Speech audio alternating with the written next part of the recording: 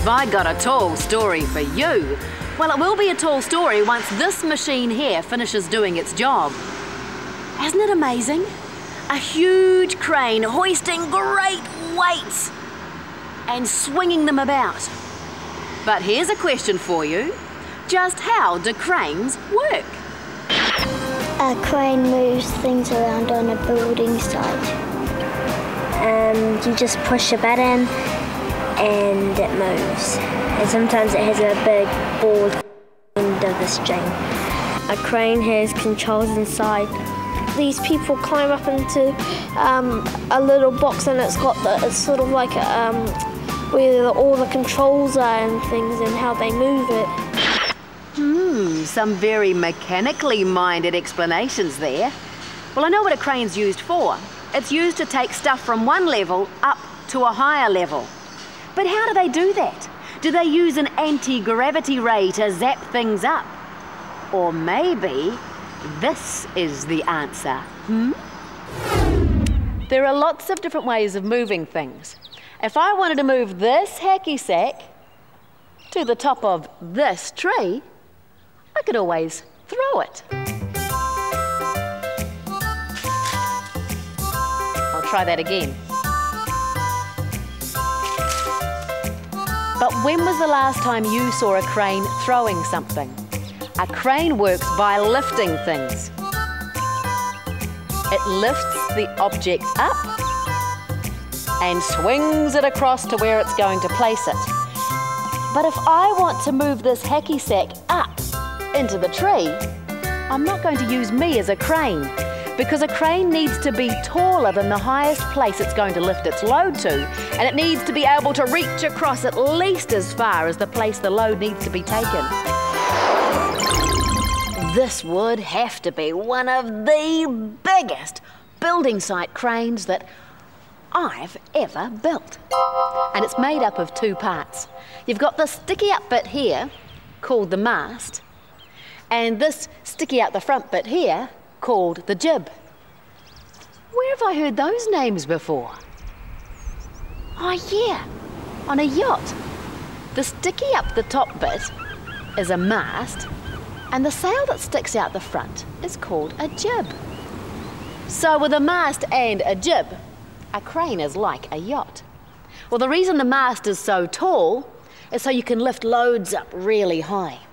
And the job of the jib? Well, it has a little trolley, and the little crane operator puts his little bit of shopping in his little trolley every day. Not. Just kidding. The job of the trolley, well, it has this rope and a hook that it can lower or raise to move a load. And because the trolley can move from the end of the jib all the way back to the mast, it can shift a load anywhere in between. But what say you want to pick up something from the other side? No problems, because the jib also moves. It turns on top of the mast. So with the trolley moving back and forth like this, and the jib moving around like this, that means the crane can pick up and put down stuff anywhere inside a circle. To do all that pulling and lifting and moving, a crane needs motors, and it has them sitting here.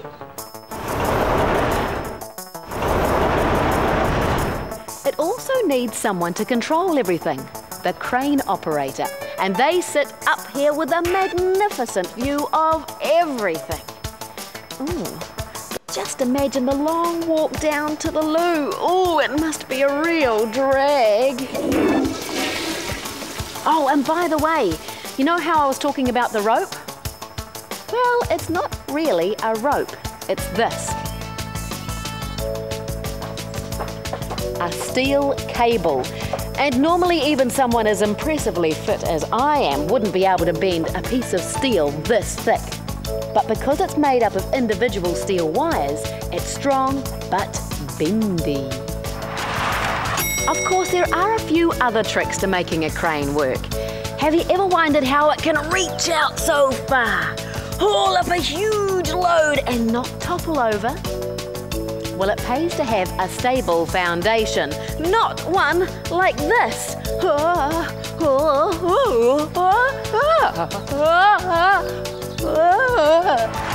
You'll see a lot of big cranes are bolted to a solid concrete base set in the ground, guaranteed not to wobble.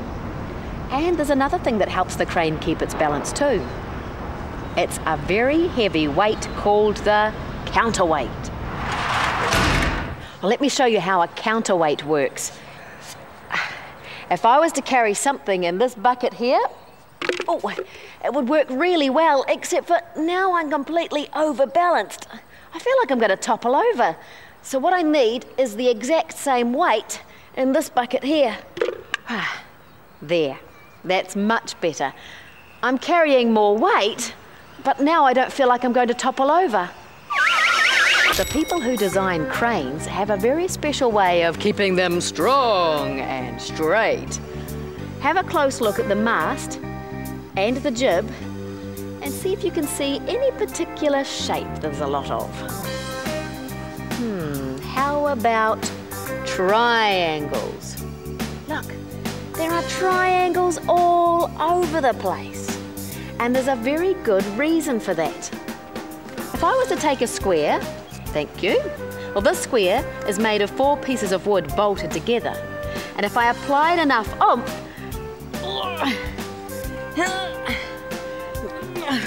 I can push and bend it completely out of shape. But if I was to do the same thing with a triangle, thank you. Try as I might, I can't change its shape. It stays a triangle. Well, triangles are a very special shape that way. So that's why engineers, the people who design things like cranes, use triangles everywhere.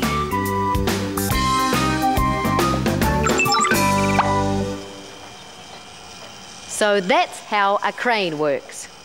The hook is attached to the object you're trying to lift, in this case, a toilet.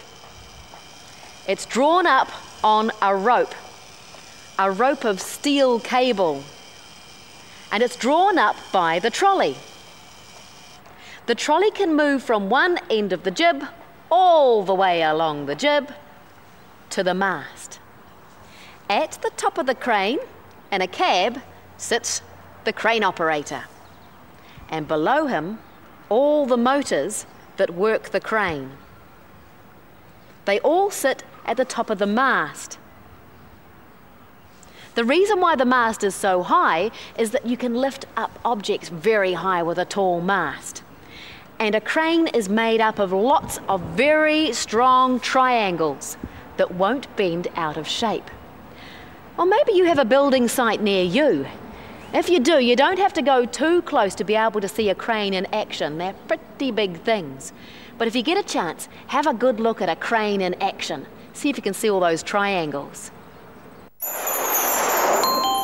Maybe you have some questions you'd like answered on Suzy's World.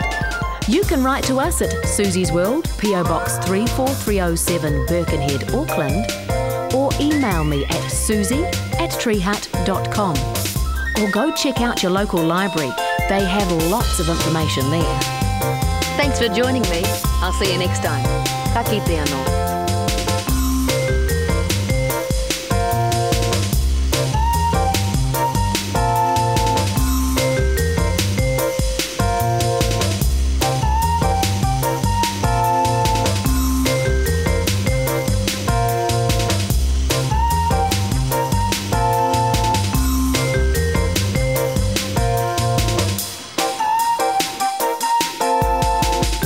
To New Zealand On Air, we couldn't have done it without you.